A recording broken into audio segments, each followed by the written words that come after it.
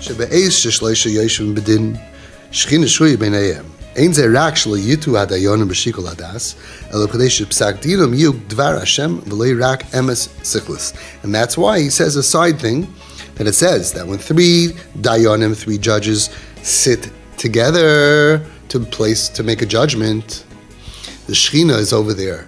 He says not just that they shouldn't make a mistake, but because the idea is that when they give a psak din, it should be the word of God. That's why the Shekhinah is there, to make sure that these three people should be zaycha to spread the word of God, and not just what they feel is emes according to their seichel.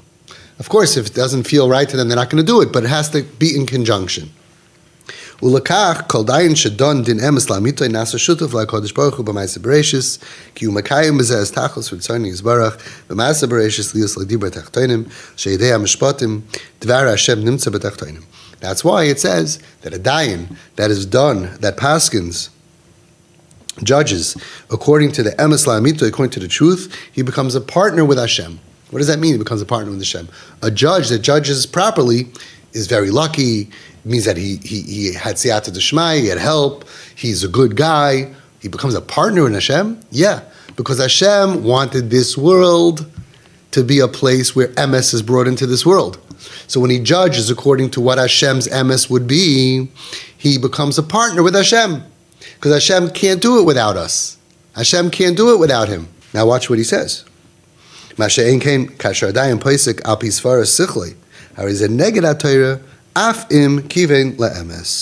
Wow. But a judge that paskins according to his own svara of his mind, even if he's right, it's keneged HaTorah. Because the point is to tap into God's will. Of course, it can only work with your svara. It's very super complicated stuff. Because if it doesn't make sense to the dayan, he's not going to paskin against what his svara is. But the point is, he's not meant to use the svara of his own seichel. He's meant to be a conduit to tap in to what Hashem would want these people to do. Let's say they're fighting over money, there's an argument, whatever it is, what would Hashem paskin? That's why it's very important not just to have smart dayanim, but to have holy dayanim, that they could be a conduit for the dvar Hashem. That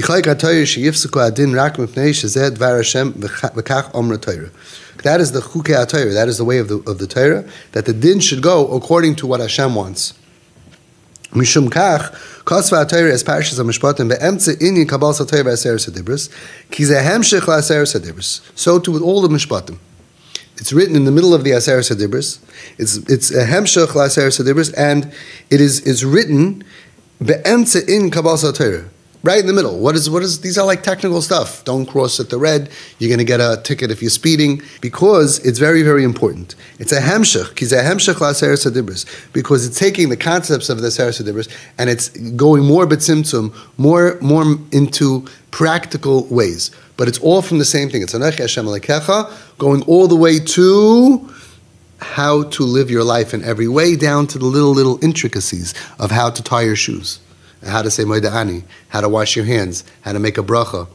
Everything is coming from that same thing. Where Hashem wanted to have a dir b'tachtoinim, how do you take something that is Hashem, which we can't, our hands aren't big enough to spread to figure out what Hashem is, and make it that this little ant, little roach, little cockroach, little person should be able to have a dir b'tachtoinim and to live according to Hashem.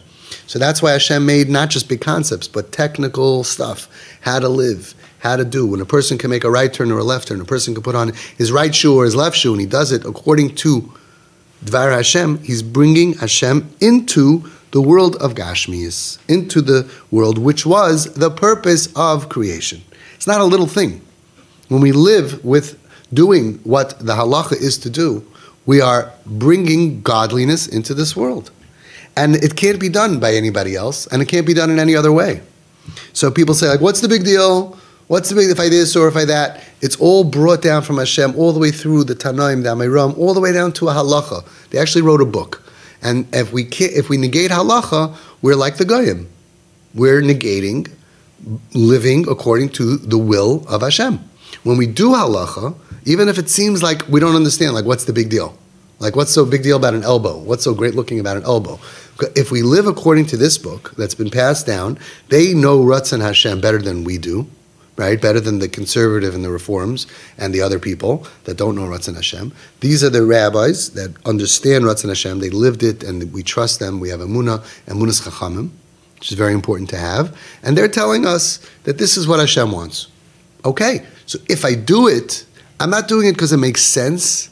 I'm not doing it because I believe that this is the right thing. I'm doing it because this is bringing Hashem into the little world. How do you bring Hashem into the world?